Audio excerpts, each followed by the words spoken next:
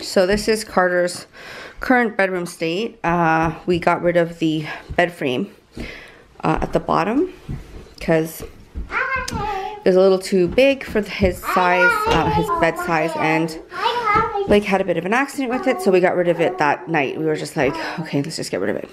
So I'll just show you what we have right now.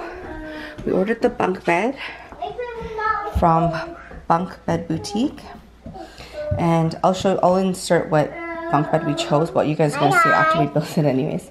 So I'm going to start building it. Anthony is a little exhausted from work, so I'm going to start building with these guys helping me. You helping me? Hi. You gonna help me? Yeah. Okay, let's go. So this is going to be a very, very long day. Yes.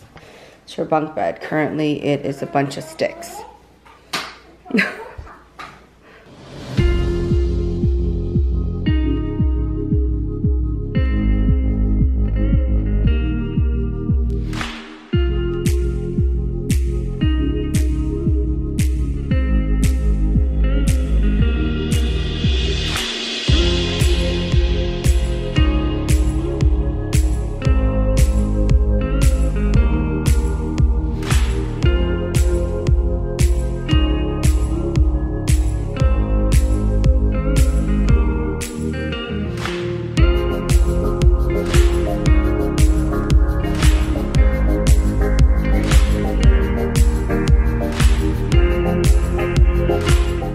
Good morning, everyone.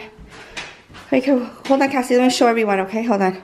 So yesterday we worked on the bunk bed. I let Carter sleep up there for now, but we didn't have the railing yet installed.